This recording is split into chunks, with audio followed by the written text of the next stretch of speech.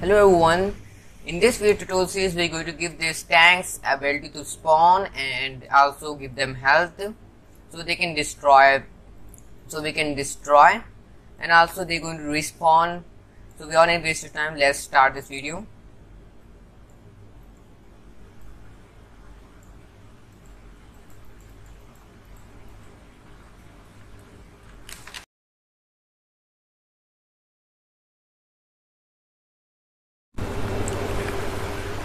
Okay guys, let's spawn some enemies. We need to create a first enemies, spawn points where we need to tell where to spawn, so we need spawn points. Now first thing I will tell you that drag and drop this enemy tag to the project window to create a prefab. So because we're going to instantiate this object into the scene, so instantiate function does not take any game, or it's going to take prefab. So we need to convert this enemy tag into the prefab. So I just drag and drop this enemy tag here. I already did. Then just right click here, create empty game object, name spawn manager, just reset the transform, create a new empty game object, a child object, and just create spawn point and drag anywhere you want on this map. I'm going to do here, duplicate here and drag and drop one here. Spawn points, then go spawn point. I'm going to add create a new script, name anything one. I'm going to name spawner, and I already created, so I will tell you what in this script going to be. Okay, then open a script. First add the line public create an array of the spawn point. The array going to be it's actually like a variable, but it's going to store multiple values of the same kind. Okay, so I'm create an array of the transform. Just add the two square brackets after the transform, and it's going to become automatically array. So array always start with a 0. If you look, its size is 0 now. It does not have any. So drag and drop all the spawn point to here. Its size become 1. Then drag and drop one more. Then one more. It's going to increase the size, and just one more. Now look, you're going to store 4 spawn points, and if you check element 0, element 1, element 2, element 3. So spawn point start with 0, and after you're done with this, just here back to the create two variables. First one going to be the max enemy, so this variable check represent how many max enemy can present in this map, and second one is how many enemies are actually present. So it's starting at the start of the game, they're officially 0, they are present current, so and max will be 2. Then we're going to create a check, we're going to check some intervals for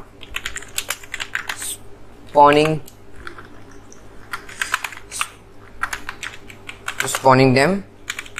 So we need some intervals. Okay, and with these two variables going to check, so it's going to time interval, and first one is going to public, and next one we going to be next time spawn. Okay, then create a new game object public, that is going to be enemy. Okay, this game object. Then the first we're going to start with this so just max is 0 and time to 0, and drag and drop every enemy tag into this. After you're done with this, in update function, create a condition by checking the if current enemy is going to less than the enemy, and give one more and give the and here. Then check time going to be greater than next time spawn. Then we need to spawn them. Then we're going to set our time by giving a new value. Then we're going to create a random number, creating a random number because we need to spawn them. Because array, to access the array, we need to give some is index number. Okay, we need to give index number. So I'm going to want to spawn this enemy randomly out through the map. So I'm going to access a random number, so a random index number. So I'm going to create an int I that is going to equal to a random number 0 to 4. Now actually it's not going to take 4 number, it only takes 0 to 3, but as I write 4, and our maximum is 0, 1, 2, 3. So number going to be one of these 3, and it's going to store then I into this. This is a local and temporary variable, and going to destroy after this part is going to run. Okay, then we're going to instantiate this game object. So first we are asking what game object we need to instance it. So it's got enemy, where to spawn it, it's going to spawn point, and then we're going to spawn point this at the position. It's taking a transform, so we spawn point gives index value, our random number is going to be this means random spawn point. So just dot position, so it's going to take spawn value. Then continuum dot identity for no rotation. We just don't want to give any rotation to this tanks.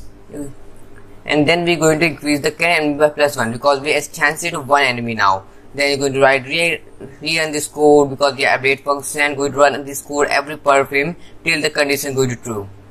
Then after this, if you write this whole code, save your code and back to the Unity, and if you're going to check everything in their place and just play this game. Okay, I forget to delete this. Okay, now wait for. Wait. I forget to give the time interval, so I'm going to give time interval 0.5. Lesser number, less the time, so more time will take to spawn.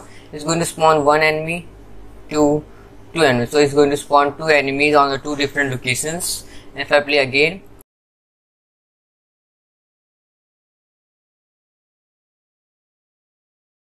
point the tanks in different locations is mean random.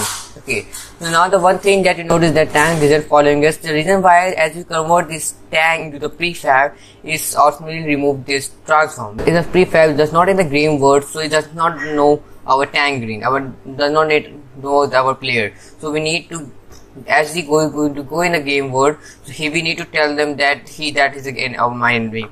So for this, I'm going to just double click tank green, go to the graphics, and it has enemy scripts. So I'm going to open up the enemy scripts. Come on. Okay, sir. Then after opening this enemy script, if you notice that I have a AI path. So what I'm going to do, if you look here, AI designated setter path here. We need to give him target. So we need to first access this script, then we need to give this target. So I'm going to take two variables. The first one will going to be public AI designator setter, and name it designator setter. Done. And then our kind of transform player. The start function, because we need to assign this thing into the big first frame of this game. So player is equal to the game object dot find object with tag. We need to find this game object with tag, and we need to find the player. And what I'm player, make sure that you write the correct tag name and our player, and because the player is that. Okay, then dot get component x, we need to find the transform, just get to brackets hidden. Then next time we're going to time destination setter dot target, and it's going to be equal to the player. Okay, done. After adding this is going to work, and go open the script again. So open the Unity, and if you can see if it's going to work. And if you look, if enemy tank clone, oh sorry, I forgot to do one thing, that assign the AI destination to the enemy scripts. So just drag and drop this enemy tag to here, and then now it's going to work. And now if you look, spawn the enemies and both are coming towards us and shooting us.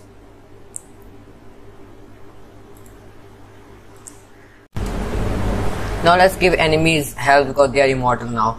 They are immortal currently. So first thing we're going to go enemy tank and just add graphics, and make sure graphics tag also have enemies, so there's a work here.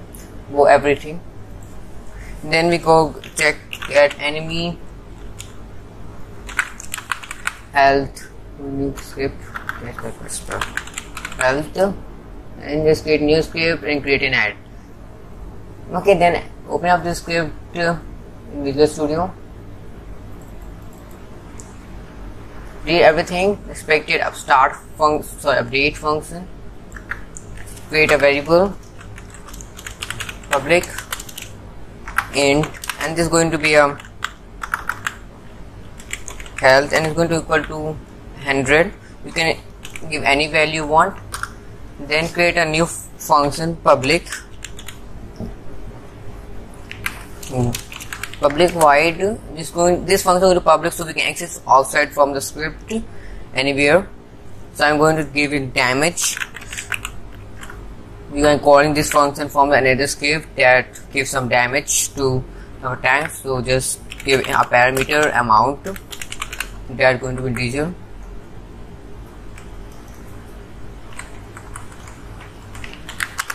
Then just simply we're going to health subtracted by amount, and done. And in update function we're going to check every time if health is less than or equal to 0. Simply we need to destroy this or die, do some like to create animation, destroy this. Simply you can add any animation if you want, and just sorry. After you've done this, open up the projectile script that is going to be responsible for the shooting bullets in from player. Then here type enemy health and give enemy health. Then we need to find this enemy health. We need to access this enemy. First we need to find this enemy health, then we go to give the damage. Enemy health is going to be equal to the I'm going to change the spelling. Then now enemy health is going to equal to the collision dot collider dot get component is. Then find this enemy health, and after finding this we can simply enemy health dot damage, give some damage to the player. For this reason I'm going to give 50, which means going to take 2 hits to completely destroy this tank. And after this you are done. Double check that your graphics has enemy tank, every tank also have enemy. Then just I'm going to decrease the spawn point intervals by 2. Okay, let's try to kill this tank. First bullet, and in the second bullet is going to destroy. But after destroying this, actually the enemy tank clone is still there. Okay, it's already destroyed the graphics, so we need to do something. Okay, so we need to destroy the entire game object, not only the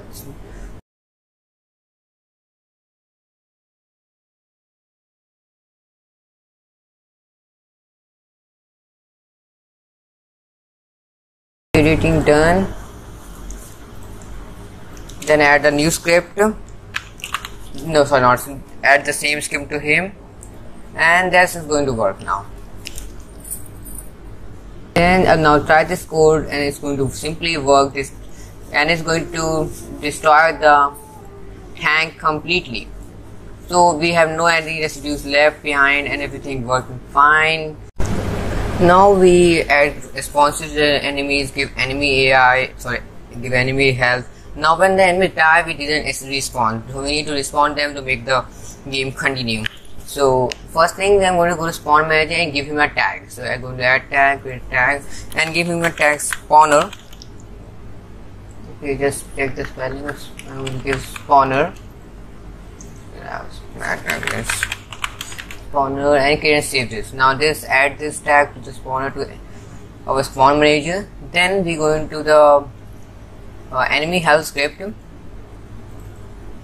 As we destroy this health, when health becomes 0, we need to tell them the spawn script to our one enemy is going to die, so we need to respawn them. Okay, then I'm going to first we need to access the script by typing m spawner. Okay, then we're going to access the script. So I'm going to access the script from the beginning of the game, at the game start. Public start m spawner is going to be equal to game object. We need to find this object by using find game here I'm going to give tag, then give the tag spawner. Then we're going to get the component, get component, and the component will be our spawner script, like spawner. Okay, we access the script, and then we go to the mspawner. We're going dot. We need to find that variable that will be responsible for current enemy. So our current enemy is not a public, so we need to make it public. Now if you want to current enemy does not show in inspector, you can add attribute. This is optional, but you can add this is optional. Okay, hide in inspector. This is going to hide this variable in the inspector. If you will save it and just go to the spawner script, and look, it's still hiding. It's public but still hide. And as we remove this hide inspector, back to the, if look, it's displayed. So I leave it as it is. That's not going to hide it. Then here I'm going to mspawner dot current enemy going to be minus equal 1. So we're going to just in this one. Then, and that's it. So now if we play this game, the one enemy going to spawn. Let's destroy him. Let the second enemy also spawn. 1, 2, and the second one spawn. Wait for some time. Okay, another also going to spawn here, and the current enemy 2. So there are 2 enemies. Let's destroy them also by together. Okay, it's going to, and then okay, it's going to spawn new enemy, and this is going to spawn. So we have it's also going to spawn one more enemy. So it's spawning the tank infinitely.